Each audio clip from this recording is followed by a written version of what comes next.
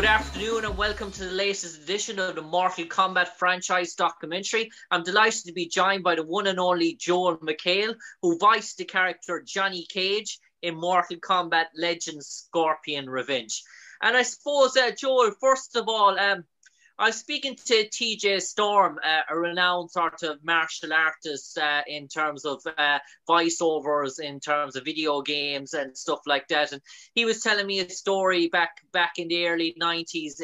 He was playing in Las Vegas. He was playing an arcade sort of center. He was playing Street Fighter in the arcade, and he was only in his 20s. And he was having a game against some guy who was in a T-shirt and a hoodie, and he was bashing over and back, and that guy actually beat him to the pulp, but it was no other than Leonardo DiCaprio, supposed to be a wizard as a Street Fighter. In terms of yourself, growing up, were you a sort of a fighting computer sort type guy? Did you like your Mortal Kombats, your Street Fighters, or were you aware of that growing up? Oh, I kick Leonardo's ass on that game all the time. Wait, no, I've never had the privilege to try. No, yeah, I was. I always loved video games. My wife is very aware of that. But I followed all the, like from Atari to, I had a Coleco. I had a Texas Instrument that we just used for their version of Space Invaders. I mean, this is going way back. But yeah. When Nintendo came out, that kind of changed everything. And then, of course, when the Xbox came out, that changed it again. But how did I will say, I mean, I went to arcades as a kid when you had to play, you're dropping 25 cents a game. And in 1981, that was a lot of money. And I played Tempest and Dig Dug and Defender and Stargate and Q*berts and Frogger. I played all those classic games. I wasn't very good. Galaga, I played a lot of, but I wasn't great, but I really I played, strangely, I mean, it's not strange, but I played a lot of, I know that we're going to talk about Mortal Kombat, but I played a lot of that in college. And in college. Yeah. That's when I went to college from 91 to 95. So I played a lot of Merc as well. What else did I play? 1942, I think.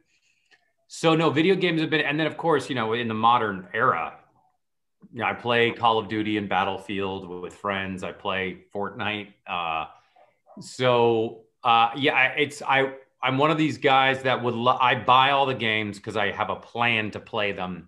I still haven't gotten through Red Dead Redemption, and I know I don't know if I ever will. I want to so bad, and then I want to play the PS4 Spider-Man game, but now the PS5 is out. So they are a part of the fabric of our lives. But my friend showed me this Reddit video of where video game basketball started, and then 40 years later, what it looked like. And it is the space race. It is the Wright brothers ×2, because to go from that to what it looks like now is just, I mean, my kid will be playing Madden, and my wife will get into the game to the point where she's like jumping up and down and rooting because it looks so real. So I'm sorry, I've talked so much. I suppose, Joel, in terms of, you mentioned playing Mortal Kombat in college, and in terms of your memories, well, in terms of fighting games, it was really hardcore back then. It was really sort of blood, sort of guts, sort of violence, array of characters with sort of backstories, gruesome sort of fatalities. Was that the sort of intrigue about it? The sort of the blood, the guts, the numerous sort of these special type mutant, mortal mutants that have all these special types of out of these world sort of moves that shoot ice and fire and everything like that?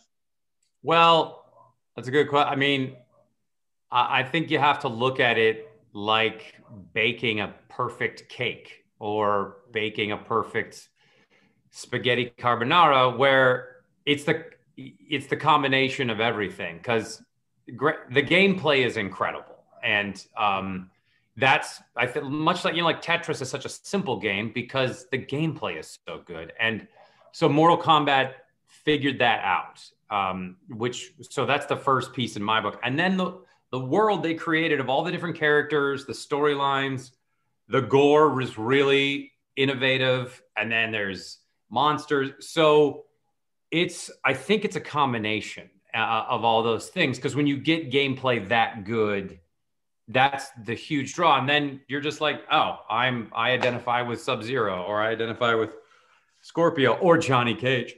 So I think with a game like that, it's kind of like that first year episode of Survivor, where you're like, oh, this is a whole new thing. It's been invented and people are going to watch it for 100 years. So that's why, I think that's why Mortal Kombat has flourished in the last, how long has it been around? Close to 30 years.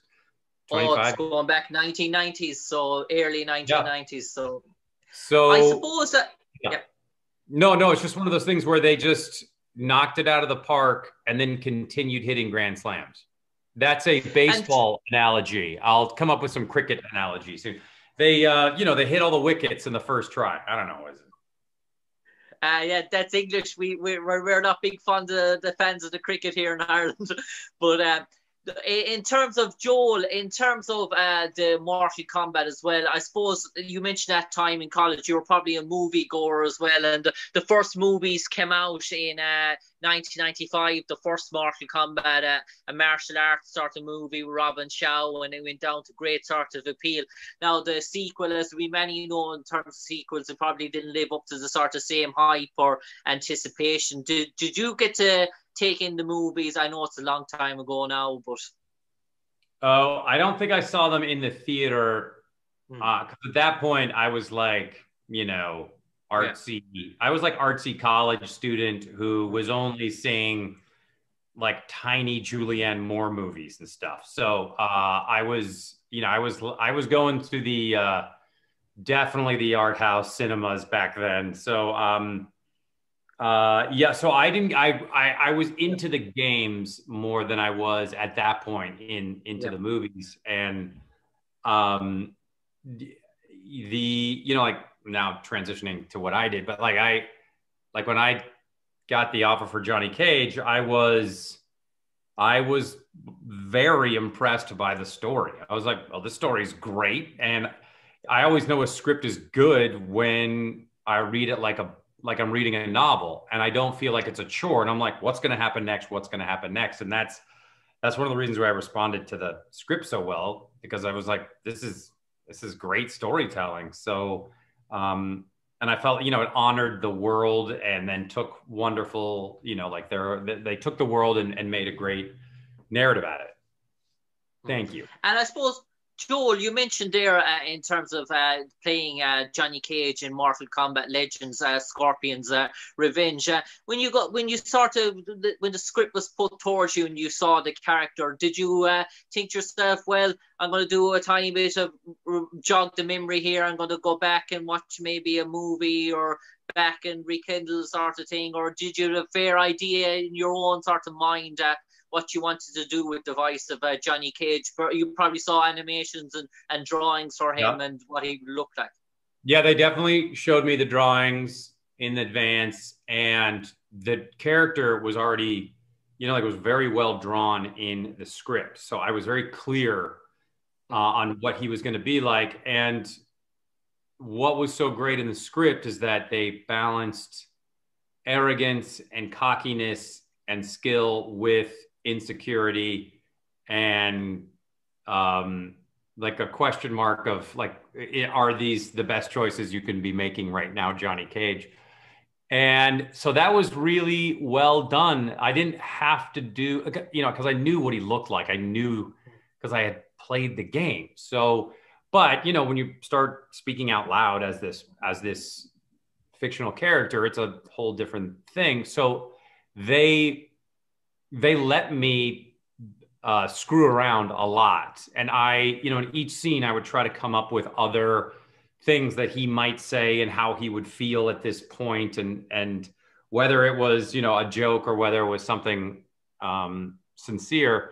So yeah, they let me improvise a bunch, but it's not like I had to do much improving at all. I mean, they wrote really funny jokes, and you know, the scenes were really solid. That's how you know, like when you read these scripts, when you know where things are going, it's like having a captain of a ship that is steering it in the right direction, and you feel confident.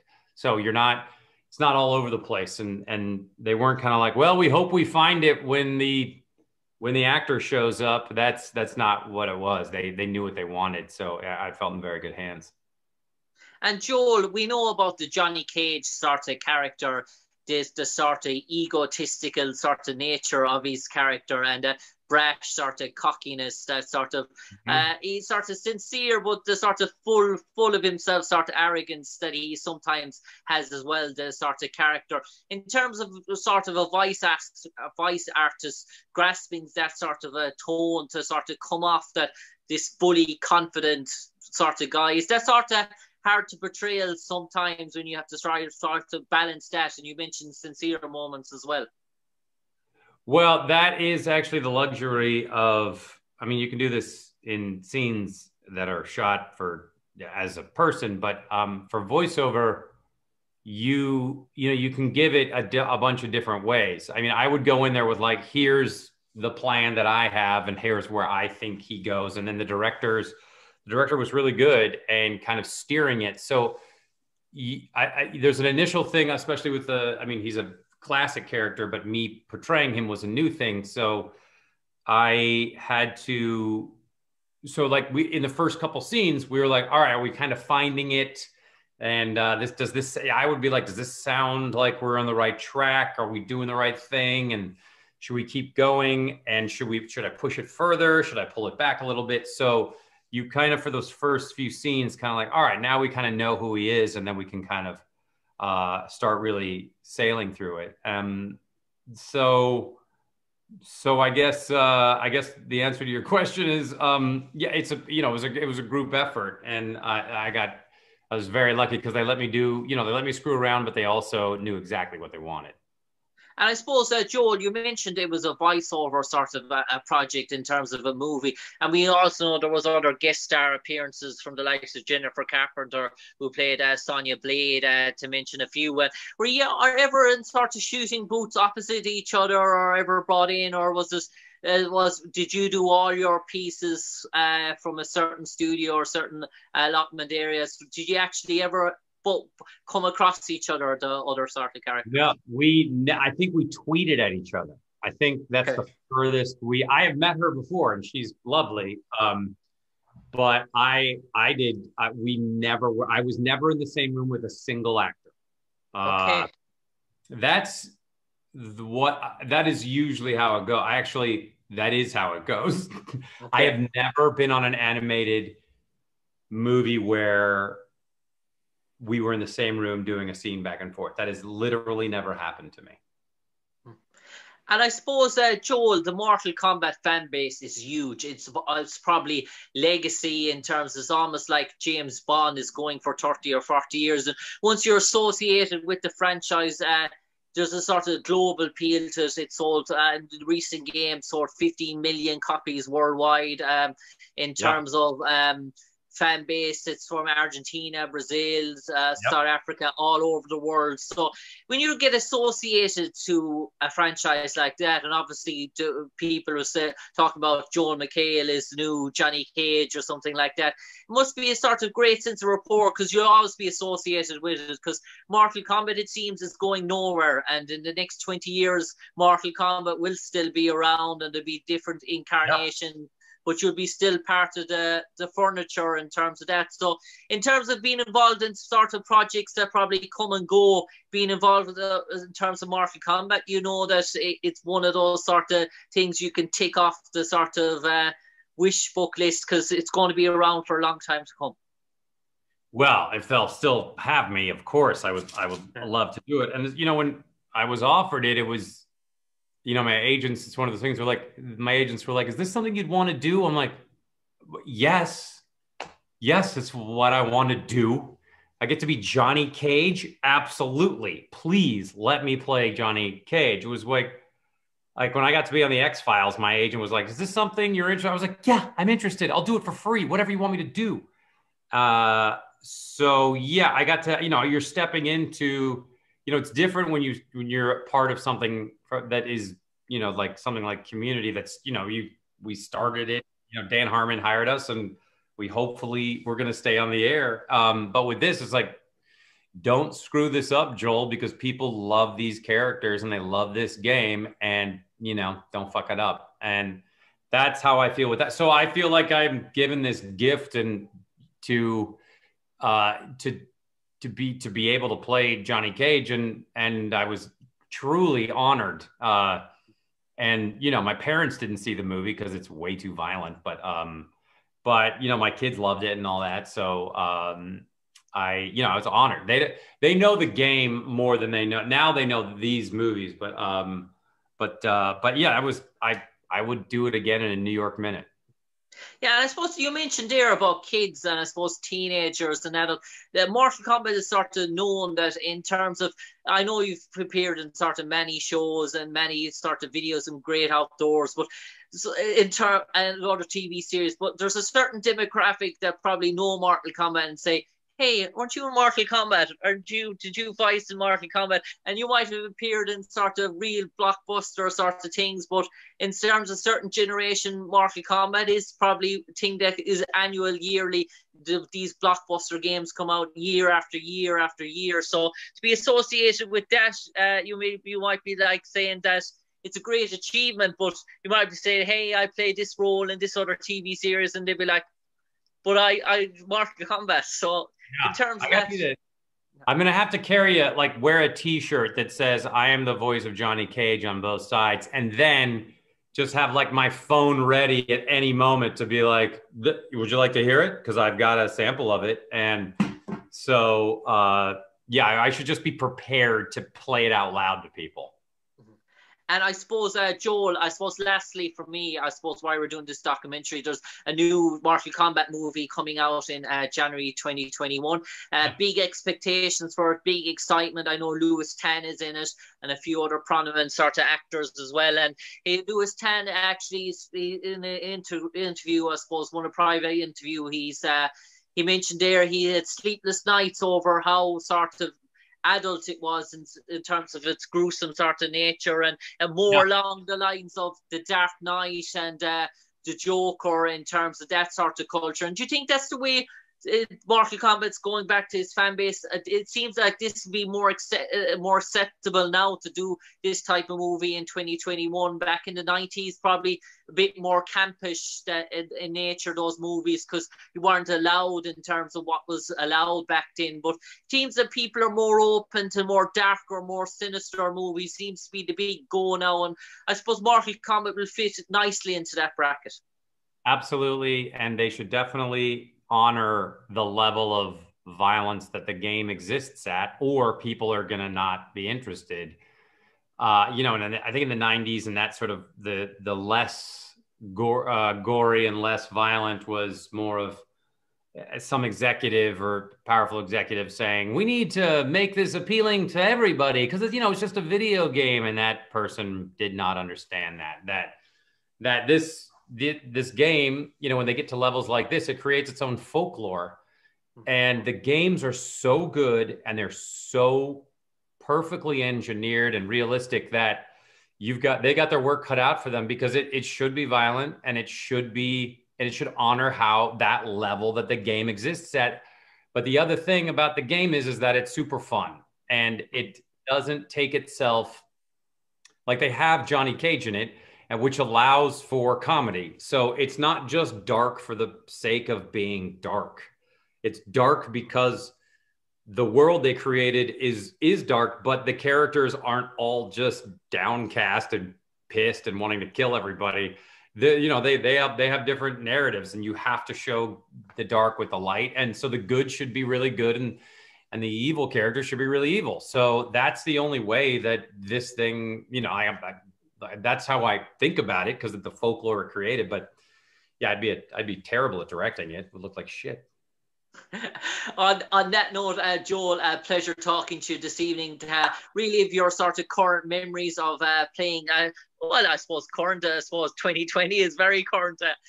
Voicing the role of Johnny Cage in Mortal Kombat Legends, Scorpion's Revenge, and no doubt many more projects for you in the pipeline. And please God, going forward, more Mortal Kombat projects as well. Touch wood. And Joel, pleasure talking to you this evening. And in these times, to you and your loved ones, stay safe and stay well, and keep a positive nature. Cheers, Joel. Thanks, Jim, and try not to have your heart pulled out by Scorpion anytime soon. Cheers, Joel. I won't. I promise. Thanks, Ben. See you, Jim.